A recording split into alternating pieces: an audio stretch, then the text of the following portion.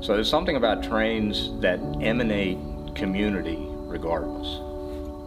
In and of itself, even if nothing ever moved, makes this hands down the most phenomenal historical site I think that we have, period. I mean, this isn't a recreation, this is a real deal.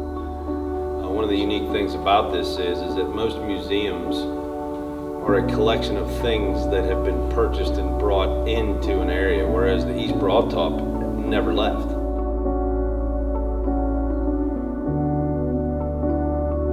Everybody that's ever been here and got their hands dirty doing something here, it gets in your blood. I always have sensed a greater level of community here than most places I've been. I mean, heck, everybody knows everybody.